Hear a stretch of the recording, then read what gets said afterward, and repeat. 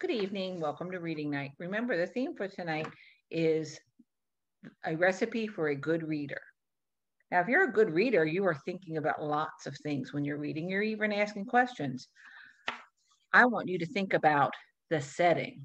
It is important to know the setting of a story so you know where and when it takes place, and it helps you understand what's going on throughout the story in the beginning, in the middle, and the end. Sometimes settings change, and sometimes it seems like settings change, but they really don't.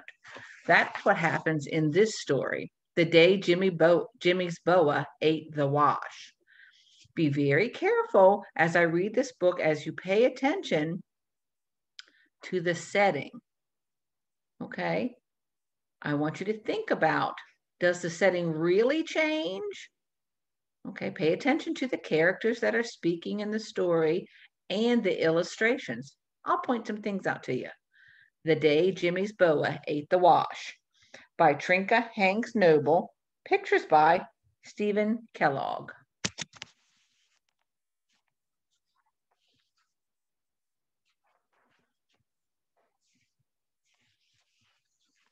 The Day Jimmy's Boa Ate the Wash.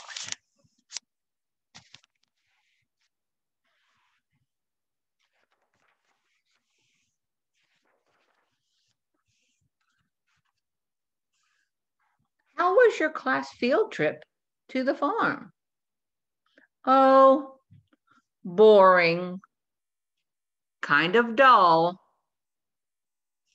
until the cow started crying. If you'll notice, a little girl comes home from school and her mom asks her about her field trip. This is where the story takes place, after school at this little girl's home. That's the setting. Let's see what happens, see if it changes or stays the same. A cow crying? Yeah, you see, a haystack fell on her. But haystacks don't just fall over. You'll notice it's the girl and her mom at the house, and they're having speech bubbles and thought bubbles. It does if the farmer crashes into it with his tractor. Oh, come on. A farmer wouldn't do that. He would if he were too busy yelling at the pigs to get off our school bus. See, the little girl's thinking, and there's her bubble. They're still at home talking about the field trip. What were the pigs doing on the bus? Eating our lunches. Why were they eating your lunches? Because we threw their corn at each other and they didn't have anything else to eat. Well, that makes sense. But why were you throwing corn? Because we ran out of eggs. Out of eggs? Why were you throwing eggs? Mom is asking a lot of questions, and the daughter is telling her what happened at that field trip. Because of the boa constrictor. The boa constrictor? Yeah, Jimmy's pet boa constrictor. What was Jimmy's pet boa constrictor doing on the farm? Oh, he brought it to meet the farm animals, but the chickens didn't like it. No, chickens don't like snakes. You mean he took it into the hen house? Do you notice Mom's asking a lot of questions? And the daughter's answering? Is the setting at the farm? Or is this just the story the little girl's telling?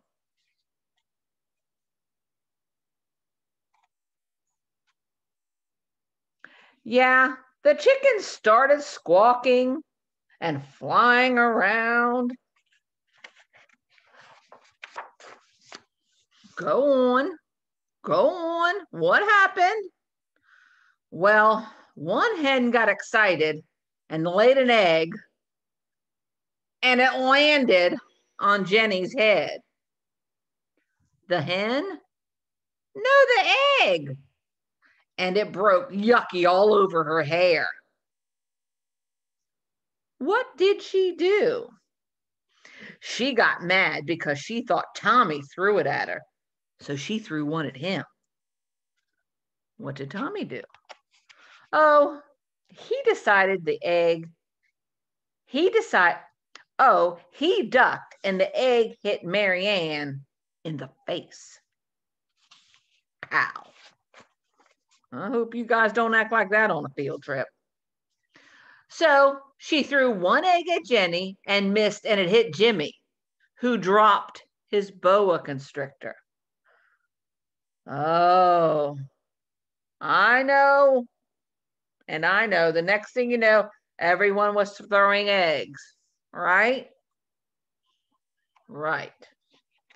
You notice Mom's still asking some questions. She's trying to figure out what happened. And the daughter's still telling about this crazy field trip. So is the setting the field trip, or is the setting still at home with the mom and daughter talking and thinking about this, making these images in their brain? And when you ran out of eggs, you started throwing the pig's corn, right? Right again. Well, what finally stopped it? Well, we heard the farmer's wife screaming. Why was she screaming?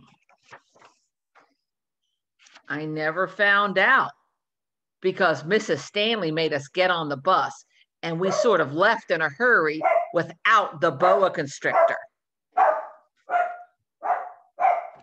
I'm sorry, that's my dog. I bet Jimmy was sad because he left his boa constrictor. Oh, not really. We left in such a hurry that one of the pigs didn't get off the bus. So now he's got a pet pig. Do you notice that the pictures changed a little bit again?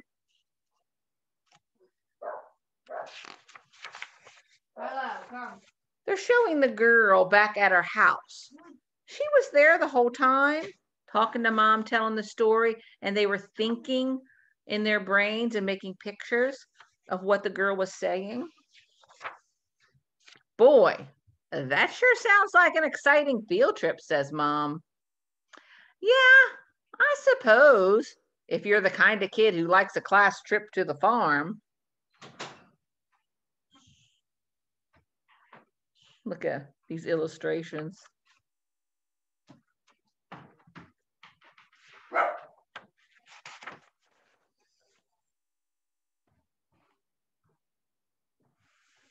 So you're not here with me to ask questions and answer questions, but I hope you noticed that the setting for this story was not the farm.